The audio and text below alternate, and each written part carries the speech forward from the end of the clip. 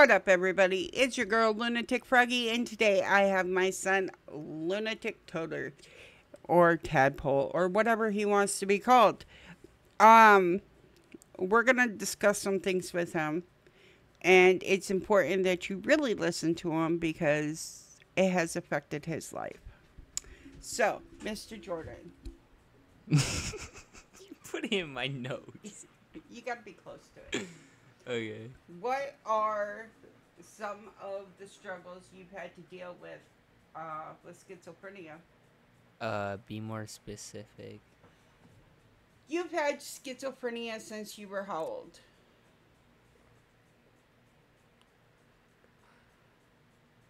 8? 6 or 8. Yeah. How did the doctors know that you were schizophrenic? Kind of because, well, I kept on waking up screaming at the top of my lungs because there was some sort of zombie crawling over my shoulder or some other type of stuff at first. And then what else happened? Then, like, later on, it started going on to ghosts and some other creepy stuff.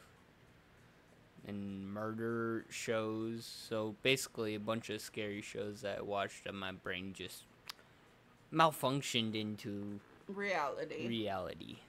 So would you say you live every day in a different world, per se? So, like,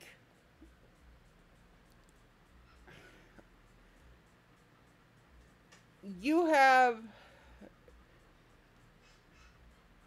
see things and do things that regular people wouldn't do. Yeah. Especially with my demon voice. Right. People love that one. So, on the basis that you have struggled with schizophrenia for almost 10 years, if not 10 years, 8 to 10 years. Mm-hmm. Are you on medication right now? No, because the state. Do you feel like you need your medication? Not really. Coffee usually helps settle down my nerves, and then I usually can just tell myself nothing's there. Okay. If it ever does pick up. Right. How else do you deal with it because there's a lot of side effects that you have from your schizophrenia. How else do you deal with it without medication? Either speak up or enjoy it up your nose. Up my nose.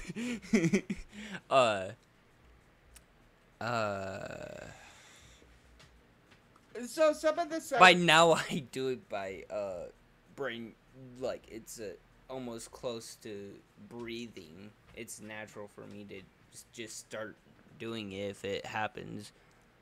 But one of the ways is just pretty much close my eyes, count to 10, and then reopen them. And then another way is just start fiddling with my fingers like I usually do if my anger or anxiety get too high. Right, because your brain overwhelms itself. So, how do you deal with seeing things without your medication and hearing things? Because I know you still hear them. I still hear them and I sometimes still see them. Usually I just think of it. Hello, hi, goodbye, night night. And so basically you tell them to go to bed. What has schizophrenia changed in your life? Though right off of the back, I didn't really like the idea of taking my meds because it made me feel like I was taking actual drugs, and I hate that. And then I later found out that I had to like take it to make sure it doesn't get over the top and my anger it doesn't mix in and I become Jason Voorhees Jr. Nice way to explain it, but yeah. So I got used to taking meds for this stuff, and then I just, like, it became a daily thing, but I still forget to take my meds and someone gets on me about it. Right. So, part of schizophrenia is your daily living, like your hygiene and stuff. I sweat a lot. Does that count? No. But, like, when you don't have a girlfriend, because I know you really put a lot of effort in when you do have a girlfriend, do you always remember to take a shower or brush your teeth or things like that? Without being, like, yelled at, or not even yelled at, just constantly reminded. Oh yeah, Bubba, you gotta brush your teeth this morning. Or, oh yeah, Bubba, it's time to take a shower. Or it's time to put away your phone. Or anything like that. I'm going to usually forget about it. And what was your dream of being when you grew up? Being in the military still is. And how does schizophrenia affect that? I can't really do it. Well, I can, because I can do whatever I want as long as I know how to control it the right way and not show it. Right. But it is a law where you cannot join if you have it. Well, you can, but you have to be able to go off your meds for, like, at least a couple months. Right. Because a lot of people who are on it have a hard time living without their meds. Mm-hmm. Do you think the way Dad and I have raised you has helped you with living without your meds? I mean, yeah. Dad is more the dad that teaches me work ethics and other stuff that I'll need for jobs and other stuff. And as he says, what makes a good boss is a good employee. So he also teaches me stuff like that. And then Mom is more on the checking book balances, because she usually pays all the bills, and sometimes she has me sit down and watch her just with all the bills. And man, I hate my voice.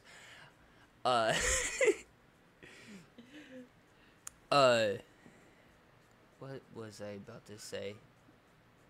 Lost your train of thought. And then, can we just edit in the little circle thingy right here?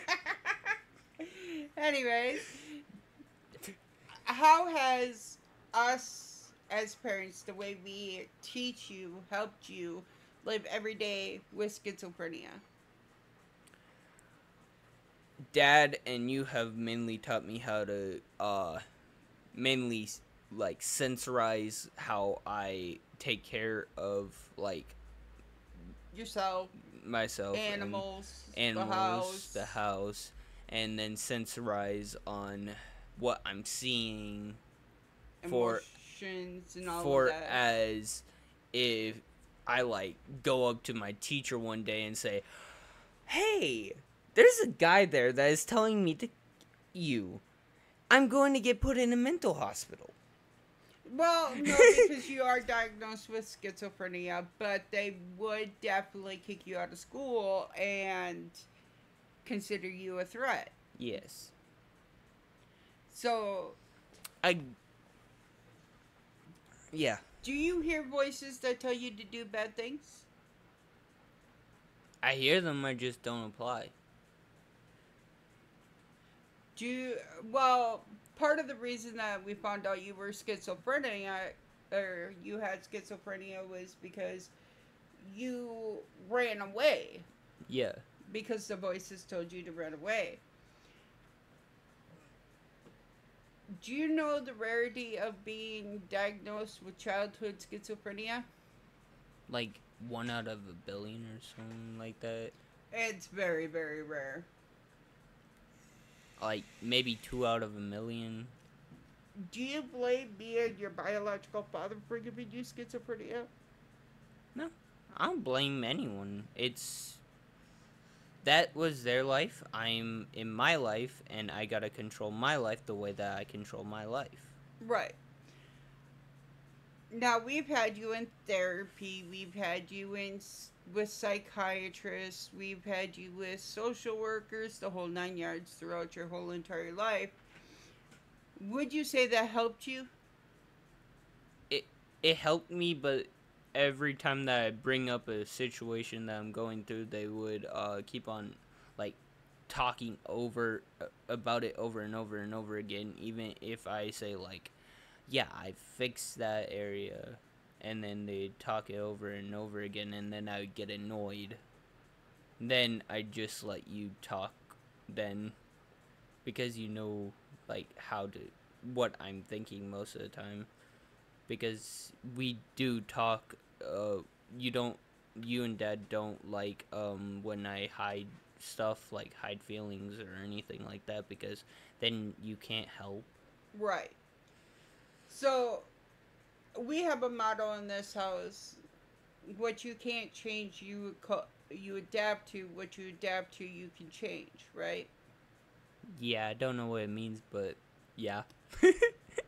You have schizophrenia. Can Mhm. you change that? If I work hard enough, I can make it look like I changed it, but no. But you live without medication. Mm-hmm. How did you? How bad do you need your medication? Not that bad anymore. Why? Because you and Dad were constant on the helping me out in time to time situations where I need help, and trained into how I'm supposed, or not supposed to, like what would the smartest area of be. So basically, what you're saying is, let's take a situation where, here, I'm gonna move sideways. You can move closer. Sorry, we're rearranging so he's main focus. Um, but Dad and I have always made it very clear that you can't change having schizophrenia, but you can control it, not let it control you. Right. What would you say? I talk louder than you do. What would you say your best attributes to? Now, remember, attributes is. I was just about to ask what that is. Okay, so you remember in Mockingbird or Mockingjay, that fucking game where they have to um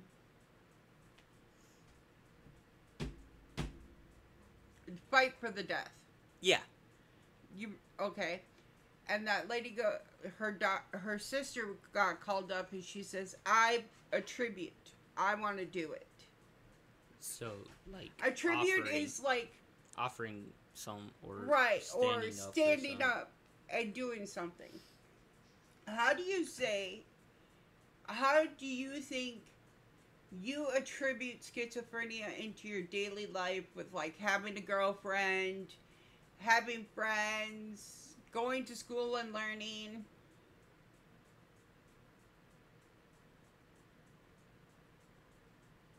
What do you mean? How does schizophrenia affect your friends, your schooling, your girlfriend, your home life? Home life, it's pretty okay as long as me and Dad doesn't get in an argument about some stupid stuff, because we both do that. Which that's one of the funner things about. And then like with my girlfriend, she knows about it, but I don't usually show much at school because, well, judgmental kids, like always. Right. And, well, doesn't really bug much, but it does, like,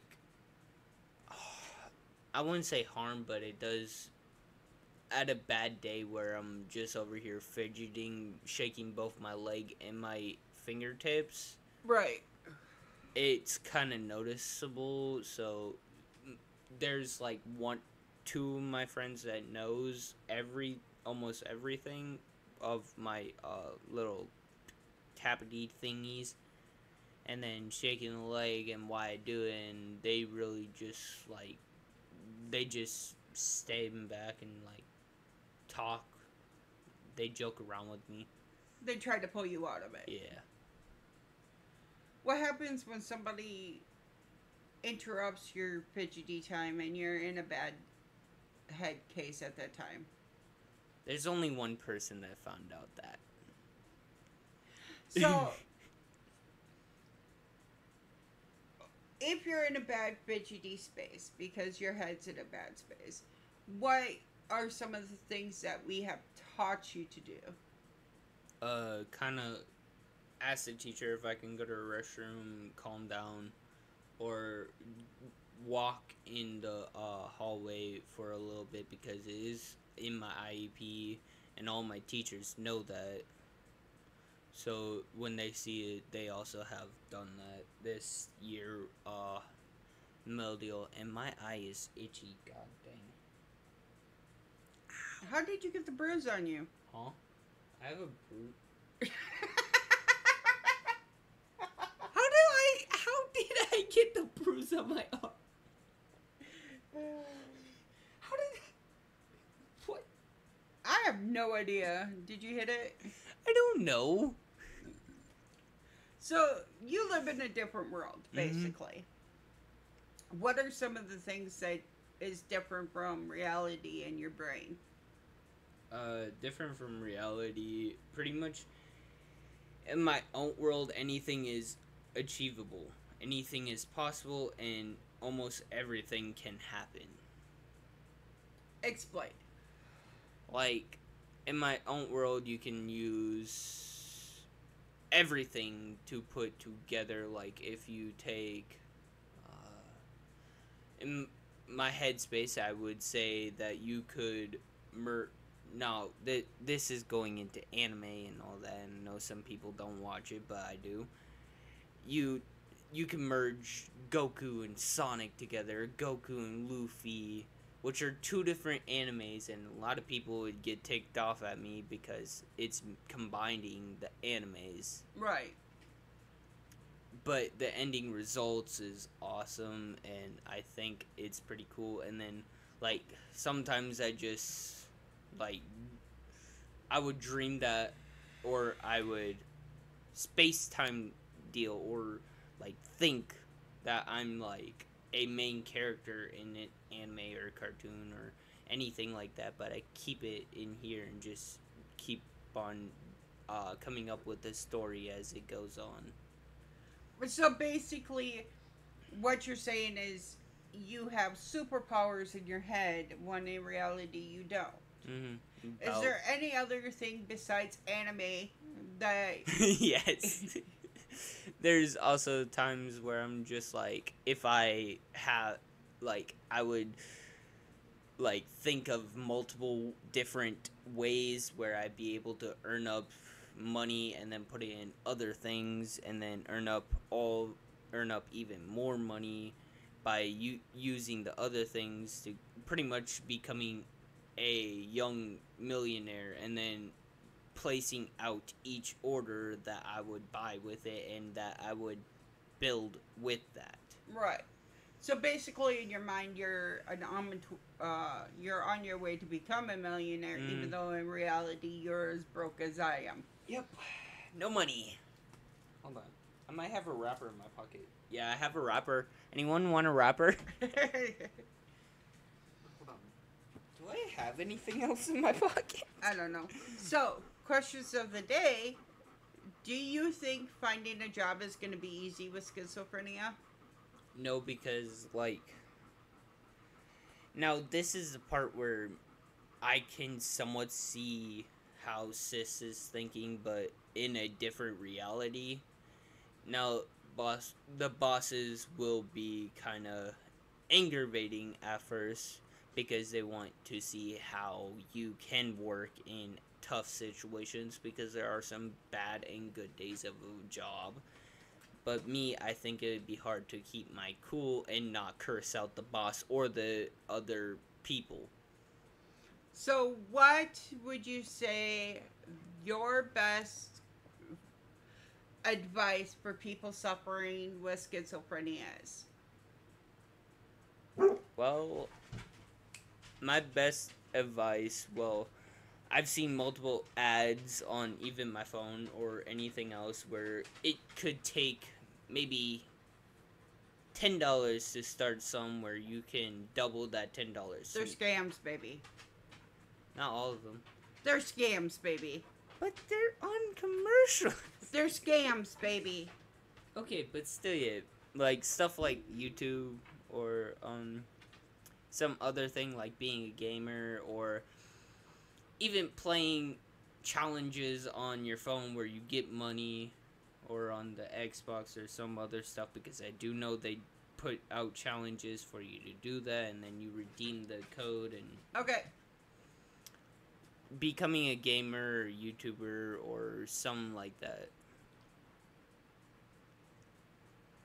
they probably... So what you're trying to say, if I got this correct, is don't let anything stop you from doing what you want to do. Yeah. Just be you, do you. Now, a lot of people say people with schizophrenia is violent. Would you agree with that? Halfway. Why? Because if they can control it, like I can, they're not violent until you push too many triggers. Right. Then they become violent. Right. Now, how many years have you been bullied? What grade did the bullying start? Fart grade. No, I do believe like second grade, first grade. Right. So you've been bullied for And nine. I didn't really start getting much friends until like I gained one friend that was a true friend. That was TJ, which you remember TJ. Right. And then I gained Tony and some others, and I had my own little friend group. But that didn't start until, well, it started in elementary. But that was only one friend. Then the bullying kept on going until like freaking This year. Nah, not that. Well, yeah, this year, but where I started earning a bunch, or not a bunch, but more friends, is like I do believe when I started high school. So about last year. Mm-hmm. Has being schizophrenic affected your schooling? I mean, it has, because like you could be in the middle of doing some assignment, and as the teacher's explaining the assignment for half of the class, you start losing patience, which I know me, I don't have patience with anything, so I would start getting aggravated. Now, I don't think that's special needs, I think that's my anger issues. But special needs, you would start like in the middle of doing that assignment, maybe you could just stop thinking about that and hear some random person or someone you never met before or seen before right behind you saying, "Hey, get up, do something, run." Right. Which you've had that experience where gotta run, gotta hide. How was that scary for you? It was scary for me, and then like I don't know how to feel it, like, or how to describe it fully, but when I felt the same way that I did, my blood pressure kind of dropped. It dropped, and I wasn't walking the same. It was also the dead of winter, and he had no shoes on. No, that was the first time. I'm talking about the time that I did it in the summer. Right. It felt the same way where my entire body felt almost like paper. Like it wasn't really you doing it. Mm-hmm. Now, a lot of people with schizophrenia, and I know you have this one because you've done it. Do you believe that you're... Okay, so like, my Uncle Gary, he believed that he owned a moose ranch in Minnesota. Like, fully 100% believe that. Is there something you believe that ain't true?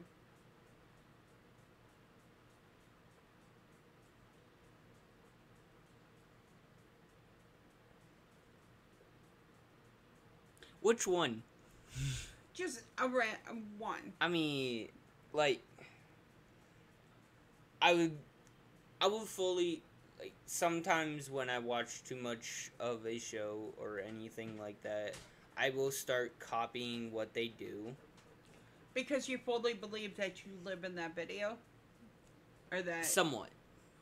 I Okay. fully believe that I can learn what's in that video or learn what's in that movie. That's how Dad actually taught me a little bit of them by showing me martial arts shows. Right. And no, not John Wick. No. Shows like Five Finger Death Punch. I do believe the other one was called Taisu, and the other one was called the what was it called? The Three Ninjas or some stuff, where this guy is... So there's a style that... Okay, back to the question. But yeah, I would believe that I would believe that I would You were a character in the video. able to learn the stuff. Okay. So, is there anything you would like people to know? Like, what do you mean? Okay, so you know how, like, when I end a video, I end it with giving a positive message? Mm-hmm. You have schizophrenia. Let's give a positive message about schizophrenia. Well, with schizophrenia, in my head, schizophrenia is just a little borderline. You break that borderline, you have achieved something great. Right. If you achieve that greatness, that makes you a little bit greater. Now, that isn't fully... Hello, Coco. Chop, chop. Chop, chop. Okay, I cannot be that close to you. Anyways, let's finish it off. That doesn't, like, mean that's, like, grateful, because that sounds really mean. But, like...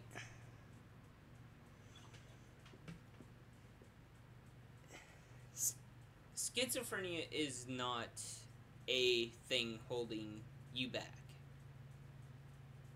Even if you feel like it, you can Control it. You can break through certain parts of it, and it will be almost as natural as breathing, so you won't have to worry about, oh no, is this gonna happen?